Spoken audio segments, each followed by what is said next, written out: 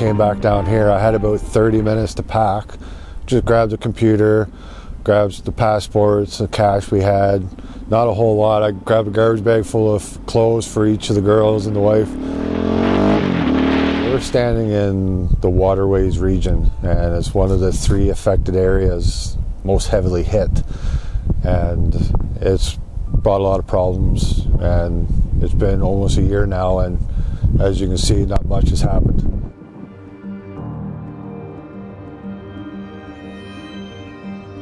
The wife has had some better days. She has her moments.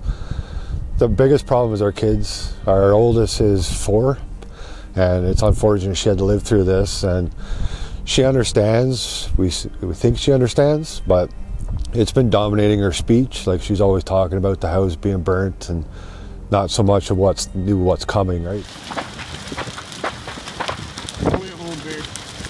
It was disappointing, you know, seeing everything I owned go up in flame, but there was just so much going on at the same time that I didn't really have time to dwell on it at that moment. It was the reality of our situation, and you know, standing where you are now, watching my house burn right behind me, there's nothing I do about it anyway, so it was time to pick up and move along and see what we could do for somebody else.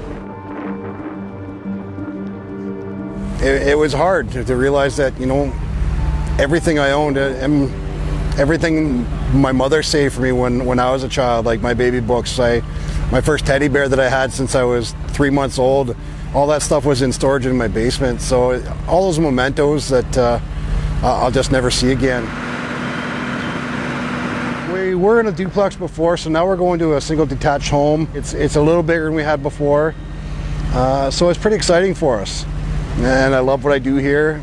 My wife enjoys her job, so we're staying. So to me, there was no second guessing where our spot was.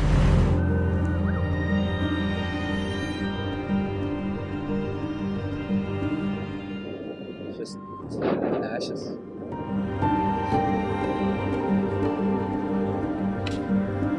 I can remember it was a building, and it was still my family lived there, and still my parents lived there, and still all my belonging, all my stuff here.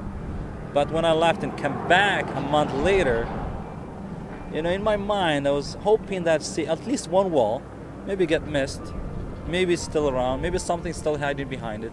I'll collect it, but no, there was nothing. The fire came and changed everything. Yeah. It becomes like a everything was zone. sweet and looks good. Everything now it's ruined.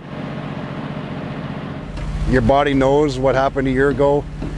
I'm trying not to really dwell on it and stuff like that, but I think it's going to hit people in different ways. You know, the catchphrase was return to normalcy after the fire, and for all those people that lost their homes, there was no normal for us. We had to find a new normal. And again, once we're back in our neighborhoods, we'll have to find that again.